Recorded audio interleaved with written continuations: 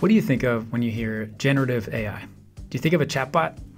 Or maybe AI-generated images or videos? And all of those are correct. But there is more to Gen AI than just a chatbot application.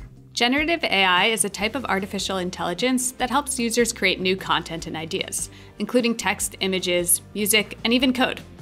Yet the way you can apply Gen AI can come in different forms. It's a technology that can be integrated into different applications, not an application itself. Let's take Gemini as an example. The Gemini app is Google's generative AI chatbot, where you can get help with writing, planning, learning, and more. But the Gemini app is just that, an application. Gemini itself is actually one of Google's Gen AI models. Engineers use the Gemini model to build many applications, one of which is the Gemini app. And there are others as well. For example, you may have heard of Gemini for Google Workspace, where technology using the Gemini model has been built into workplace tools like Gmail, Google Meet, Google Slides, and more.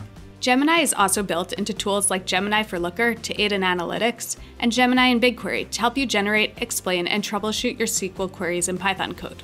You could also use Gemini with various services in Google Cloud to automate the creation and modification of resources, or to help you troubleshoot issues and suggest solutions. Right, the same is true of Gen AI in general.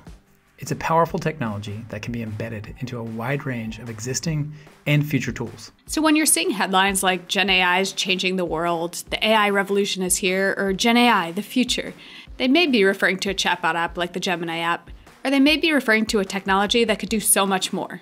Ready to learn? Let's dive in.